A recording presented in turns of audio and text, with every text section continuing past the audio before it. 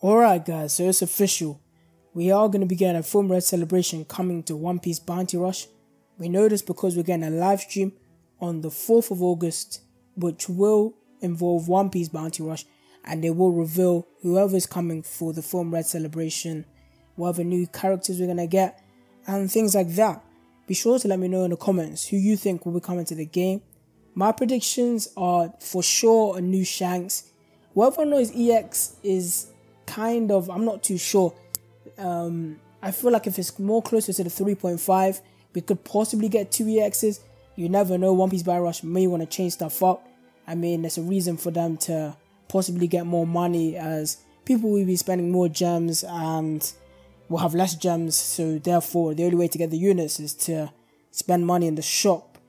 I also do think we could get Shanks crewmates for sure, like the likes of Beckmann and other crewmates like that.